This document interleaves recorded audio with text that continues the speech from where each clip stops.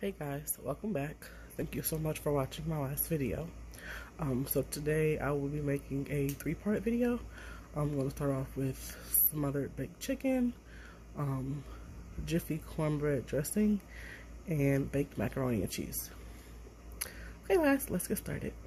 For the smothered chicken, I'm using a variety of mix. So I'm using wings, drums, and boneless and skinless thighs.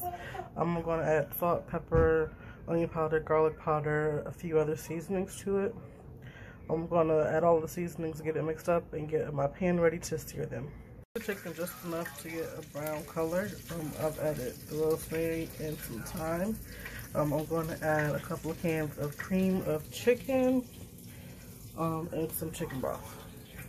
So I've covered the chicken with cream of chicken soup, and I used 2 cans, and then I poured some chicken broth, enough to coat the bottom of the pan so it won't stick. So I'm going to cover this with foil and let it cook for probably about an hour until the temperature reaches 165, or at least till the meat falls off the bone.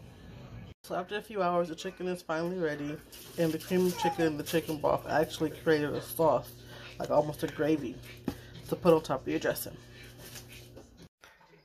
Thank you guys so much for watching. I hope you guys enjoy.